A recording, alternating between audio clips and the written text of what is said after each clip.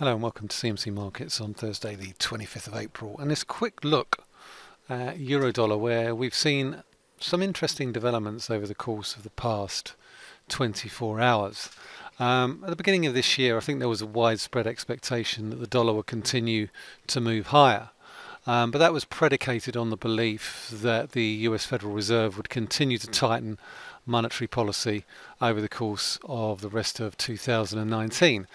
And that hasn't really happened. We can see a little bit of a slide in the first couple of weeks of 2019 as the Fed dialed back its hawkish rhetoric, but despite that dialing back of rhetoric, we've continued to see the dollar outperform against a range of different currencies, and the most notable one has really been Eurodollar, albeit it has been akin to watching paint dry with respect to the euro, given the very low volatility and the very tight range that we've seen over the course of the past 4 months. Nonetheless, there does appear to be some evidence that we could be looking to break out of the range that we've been in since the beginning of the year, where we've seen very decent resistance on the dollar index at this 61.8% Fibonacci retracement level of the peaks that we saw back in early 2017 to the lows that we saw at the beginning of 2018 in the dollar.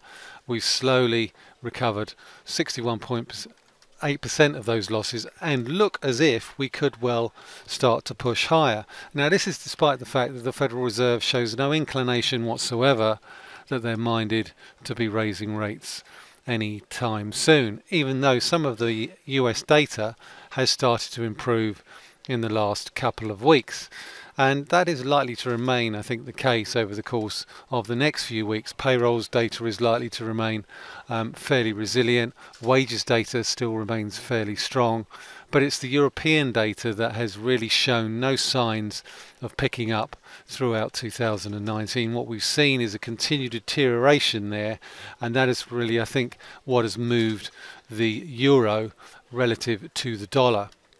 What it's done is it's driven the euro lower, and I think that's really where we have to look for guidance going forward, because if you look at interest rate differentials, we can see that the German Bund is now back in negative territory, having been briefly in positive territory for most of 2018, and while US 10-year yields have come down from 3.2%, they've rebounded off lows of around about 2.35 to be back above 2.5%. And at the moment, I think it's a really each-way bet as to whether or not the US Federal Reserve raises rates in the next 12 months or cuts them. I still don't think the Federal Reserve will cut rates, still will raise rates again. I think the rate hiking cycle is over, and really it's all about the timing of when the next rate cut, or the first rate cut comes. But I think whatever happens with the Fed, I think the ECB will be leading. The interest rate moves over the course of the next few months. We've already got the announcement of a new TLTRO in September, and if there's no indication of a pickup in economic activity in the euro area, then I think it's quite likely we could well see further steps to try and ease credit conditions in the euro area. We've also got the not insignificant fact that Mario Draghi is going to be replaced as ECB president by the end of this year, and I think that could well dictate how the ECB moves in terms of monetary policy over the course of the next 12 to 18 months. But what we've seen in the past couple of days is a significant break lower of these lows of 111.80, which is the 61.8 Fibonacci retracement level of the entire up move from 103.20 to the peaks that we saw at the beginning of February. And as such, it's a significant development on the chart. So given the fact that we are still posting lower peaks and we are still making lower lows, then the likelihood is we could well see a test of 110 initially, and this series of lows through here, and then this series of levels through here. Because if you look between 111.80 and 108, there's not really that much in the way of support between these two levels on this weekly chart here.